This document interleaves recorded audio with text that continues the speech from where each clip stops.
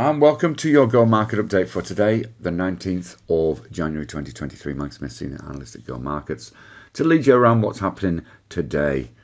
And overnight, of course, we saw a weak session on the US with weak data and earnings concerns really being the narrative as all major indices push to the downside. There is more data and earnings today, so both of these will be in focus as the day progresses.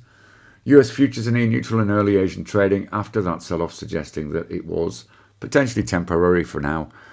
Asian indices are cautious on open. The ASX generally ignoring that very weak US lead and trading just below neutral in the first hour.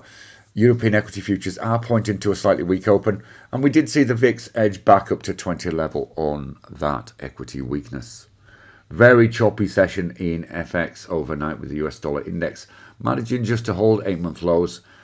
But we did see big moves in the Japanese yen, which got hammered earlier in the day, but recovered most of the losses overnight. Gold paused just over that 1900 level, and copper's pulled back from its early gains in the day, but managed to hold 420. Oil also pulled back from a test of resistance. Bitcoin also pulled back from what's been a very, very healthy early start to the week, but looks as though it may technically reverse, and it's pulled back from that 21 level, and the candles are suggesting perhaps that's it for now. Earnings season remains in focus. We've got some more big earnings tonight. We really ramp up next week, and that's when it will really come into focus about how bad or otherwise this earnings season is going to be. In today's data, we've got Australian jobs, we've got the Euro Chair Christine Lagarde speaking, and we've got US housing and manufacturing data all due later on. A couple of charts of interest.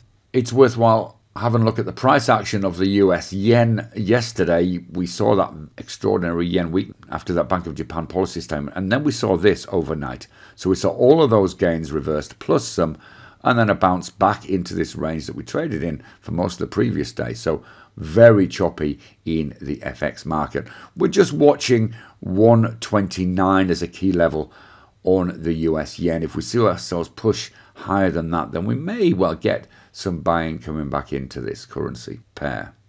On the ASX, we are liking Mount Gibson, and you can see that push up now to 65. That's a key level there. You can see this historically.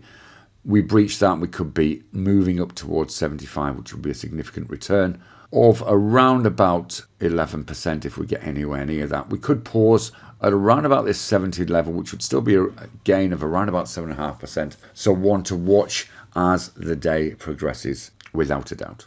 Trade safe, and we'll see you again soon. Bye-bye for now.